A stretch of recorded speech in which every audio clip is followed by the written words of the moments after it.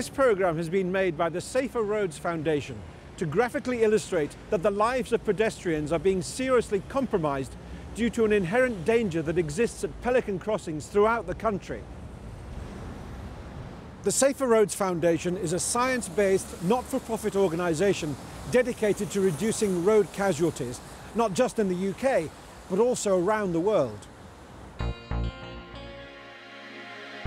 As well as being a principal member of the European Transport Safety Council, the Safer Roads Foundation has also developed close working relationships with the Department for Transport, the Highways Agency, the Driving Standards Agency, Transport for London, and the UK's Parliamentary Advisory Council for Transport Safety.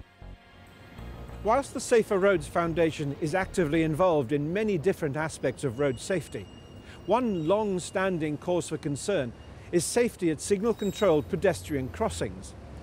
Over the years, the Foundation has worked with many local authorities to ensure that on multi-lane approaches, at least one signal can always be seen by approaching drivers, that the signal heads themselves are correctly aligned, and that they are not obscured by vegetation or street clutter. Other initiatives helped lead to revisions in the Department for Transport's LTN 198, the guidelines for the installation of traffic signals and associated equipment, and subsequently the department's good practice guides for puff-in crossings. With the objective of improving safety at signal-controlled crossing points, the Foundation has also worked closely with Transport for London in the drawing up of their 2004 Puffing Design Guide. Fully compliant with DFT standards, the guide clearly defines the design principles for the installation of signal-controlled crossings to ensure maximum pedestrian safety. In the UK, there are approximately 12,000 standalone signal-controlled pedestrian crossings. In general terms, these crossings fall into three distinct types. There are Pelicans, as we have here, as well as puff-in and PEDEX configurations. In addition, there are also Toucans for cyclists and Pegasus for horse riders. With three different types of mainline pedestrian crossings, there are different rules to comprehend and absorb, and unsurprisingly, this causes considerable confusion for pedestrians. At Pelican crossings, the sequence for pedestrians is a far-sided red man, green man, flashing green man, and only then back to red. Simultaneously, as pedestrians are receiving the flashing green man, drivers are given a flashing amber signal. At a puff-in crossing, the pedestrian display unit is near side, and the sequence is simply either an explicit red or green man. In traffic being released, the driver receives the familiar standard format of red, red and amber, and then green. This type of crossing has the attraction of providing an unambiguous message to both parties. At PEDEX crossings, the sequence for pedestrians is green man, followed by a blackout period, often lasting for several seconds, before the red man appears. Pedestrians, particularly tourists, are often confused by the blackout period, and without receiving any other information, will often step into the carriageway. This confusing blackout period has been addressed by the use of countdown indicators, which provide clear information to the pedestrian as to how much time is remaining before the red man appears. Because of the invaluable information they provide to pedestrians, countdown indicators are now becoming the preferred design option around the developed world. 6, 5, 4, 3, 2, 1. Of the three main types of signal-controlled pedestrian crossings used in the UK, the design which causes concern to the Safer Roads Foundation, the Parliamentary Advisory Council for Transport Safety, and the European Transport Safety Council is the Pelican with its flashing green man signal, which creates an inherent danger to the public. The European Transport Safety Council is a strong exponent of the safety advantages of puff-ins, and in particular the PEDEX configuration with accompanying countdown markers, which makes the continued installation of Pelicans at new sites in the UK profoundly worrying. If you live in the UK and travel to a different area, or like me, you are a visitor to this country, you can encounter several different formats of pedestrian crossings. This is extremely confusing, and ETSC believes the flashing green man is the primary source of confusion. Across Europe and around the world, green is used to indicate that it's safe to step out onto the crossing.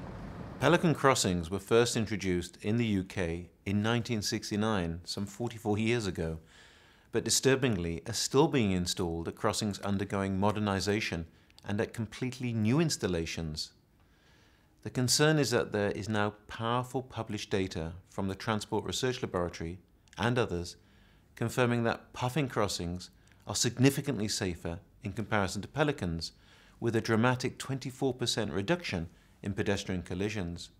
Of course, there will be high-volume pedestrian sites where it's more appropriate to have facing pedestrian signals, and this requirement can be accommodated by the PEDX formats, which have become an attractive option when incorporated with the new countdown indicators. With the confusion caused by the flashing green man, respecting the DFT's guidance from 2006, and most of all, due to the proven safety advantages of the puffins, many highway authorities across the UK no longer use Pelicans.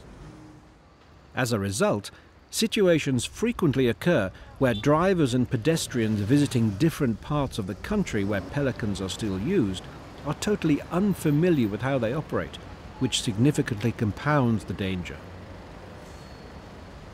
The flashing green man in particular is a source of confusion, as by all common understanding, green means go, and the flashing is routinely interpreted by pedestrians as hurry up, and you can still step off the curb until the flashing stops.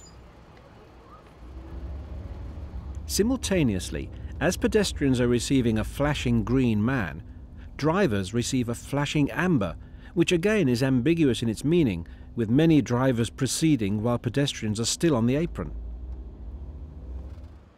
The situation is hazardous enough when there is only one lane of approaching traffic, as shown at this site on Tooley Street by London Bridge Station. However, the danger is most acute at sites with multi-lane approaches, especially if there's a high-sided vehicle in one of the lanes, which can and does prevent a driver travelling in the adjacent lane from seeing a pedestrian crossing on a flashing green man signal. And with drivers and pedestrians completely unsighted from one another, this can have devastating consequences, because many people simply do not know the rules.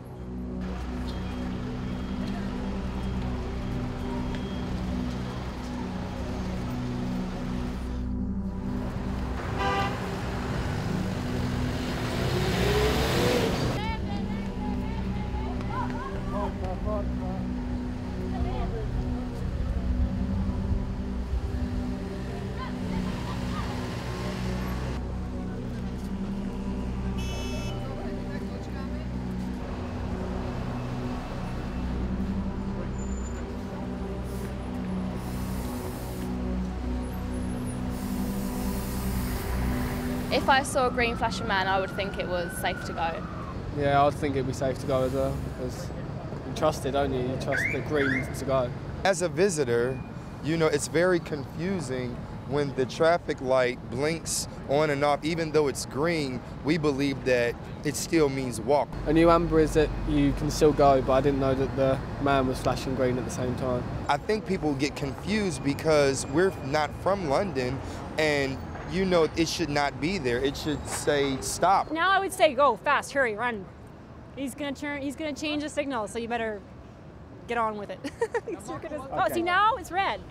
It's patently clear that the rules applying to Pelicans are widely misunderstood by both drivers and pedestrians.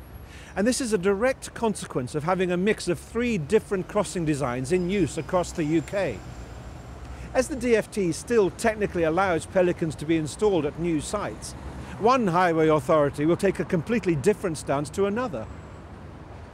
The level of driver confusion in relation to the flashing amber sequence at Pelicans is demonstrated in Canary Wharf. The highway authority, Canary Wharf Group plc, has erected large warning signs directly adjacent to the signals, making it explicitly clear to drivers that pedestrians have priority when the lights are showing red or amber. The Department for Transport recognised the dangers associated with Pelican crossings long ago and developed a new type of crossing, the Puffin, which doesn't have the flashing green man and flashing amber. In 1995, the department issued guidance to local authorities on pedestrian crossings.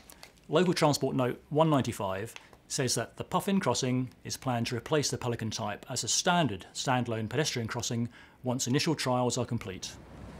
There is an obvious need for a consistent progression across the country to the new standards of Puffin or alternatively PEDX configurations, as without this, pedestrian safety will continue to be seriously compromised with the increased ongoing likelihood of loss of life or serious injury.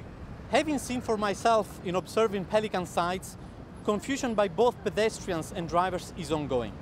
It's clear from the scientific evidence available that if Pelicans were replaced with the safer formats of Puffins or PEDX with countdown indicators, many lives will be saved.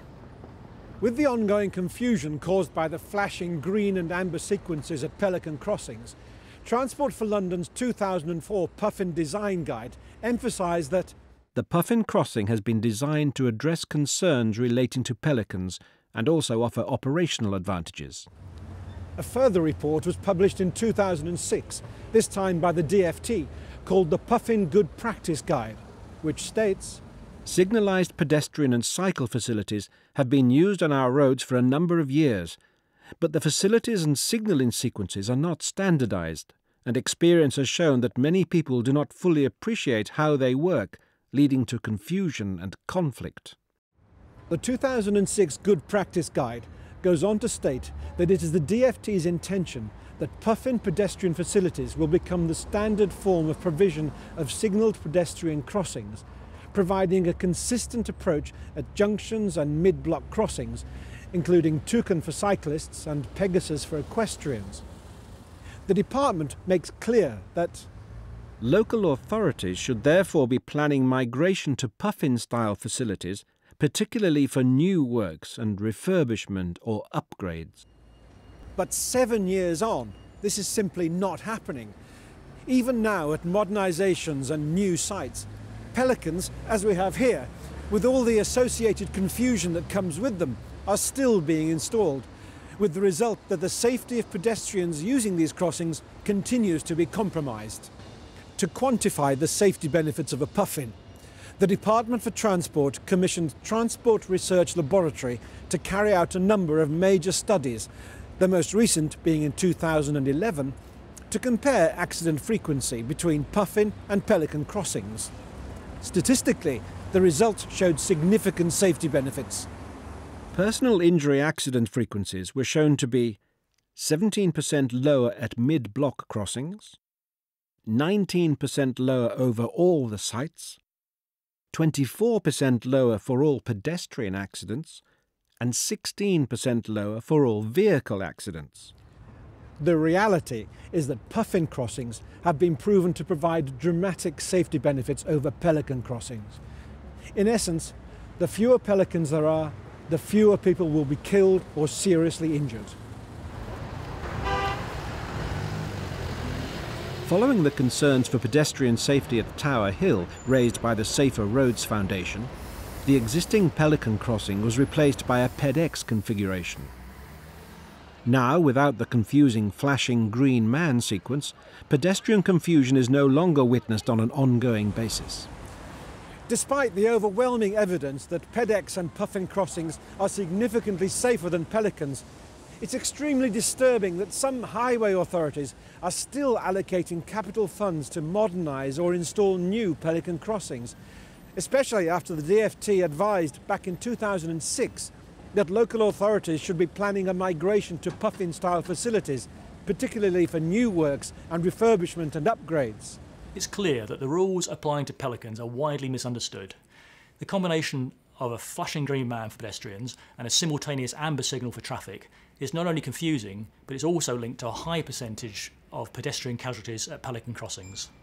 As we've seen in this programme, the danger is most evident at locations with multi-lane approaches, where pedestrians routinely cross on a flashing green man at the same time as drivers receive a flashing amber signal. If there's a high-sided vehicle in one lane, the driver travelling in another will be unable to see the crossing pedestrian and might mistakenly drive through with potentially disastrous consequences.